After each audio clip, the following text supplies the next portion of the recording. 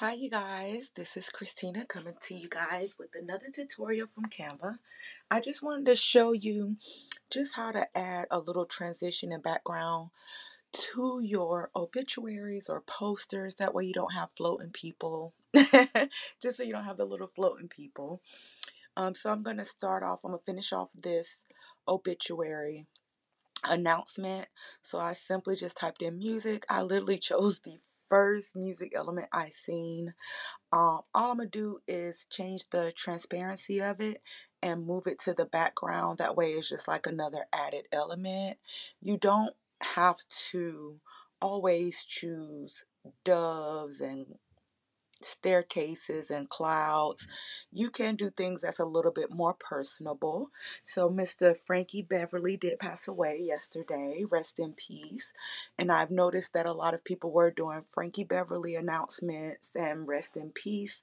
So I just decided I would just go ahead and use what I was currently working on. If you have a obituary business, things like this definitely gives you time to practice, and you can also post this to your social media as well, and it should definitely get you some engagement. So I did just pick just a random music sheet, and all I'm literally going to do is just move it to the back and then lower the transparency. I wanted just enough to show color but not too much so that he will still shine in the obituary. Is just to kind of show you how you can choose any background to make your obituary. So I'm going to show you, I'm just going to add another musical background. I'm going to do a concert background simply because he was an artist. And so I'm going to simply literally, I'm going to move it, resize it down the page. And because of the way his body is positioned and I already have my elements, I don't have to transition this. I'm simply just going to move it down to where his body creates the transition. So you can't really see where it ends, but it still flows because of his body. And so I do have a fade on this. So I'm going to take the fade off so that his picture is more vibrant and stands out against the background. So one way you can create a fade, you can simply, I'm typing in fade under element, and I'm just going to choose one of the fades that they already pre-have, and they are already different colors. So if you want a particular color, you can just type in blue fade, red fade, yellow fade. So I'm going to start with actually this dotted fade that they have going on, because it doesn't have to be just a solid color. It doesn't have to be a block. You can choose a different element to just jazz it up and make yours a little bit different. So literally all I did was resize the dotted fade onto the picture. I'm going to move it to the background behind the wordings, but in front of him. So after I do that, I'm going to actually add just a basic white block, well, square, excuse me. I'm going to add a basic white square from the shapes. I'm going to resize it right there where I duplicated the second dotted fade. And then I'm going to move it, of course, to the back behind his name. I'm going to line it up right with that line that I created with the double fade. And to do that, I literally just duplicated it and spun it around, or you can hit flip. That works as well too. So I'm going to move it forward above the other fade, but behind the lettering, the fonts, well, the text.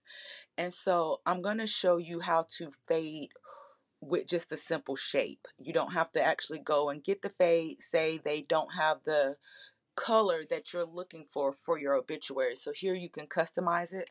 I'm going to go down to gradient.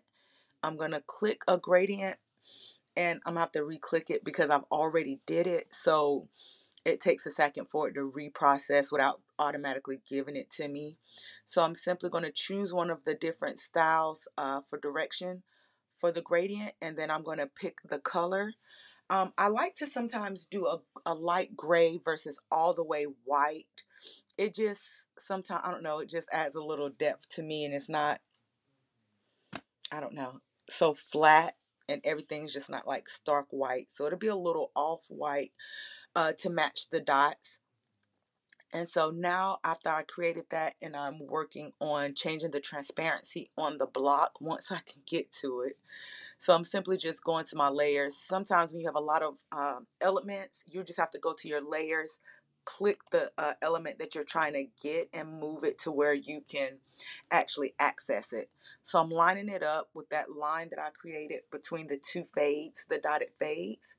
And now I am going to adjust it adjust it so that I can now lower the transparency so that it'll run into the dotted fades. And so what I did with the dotted fades, I duplicated it 3 times. You can do 4. Some depending on the element, you might not have to do it that many.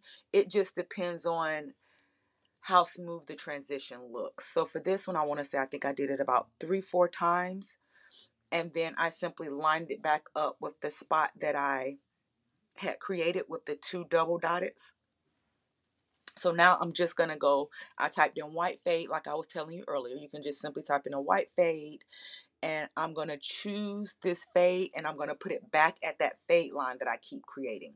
That way it helps me know exactly where the transition is so that it'll be a smoother flow. Because if you put it too far to the top, you'll be able to see a little bit on the bottom where you created the fade.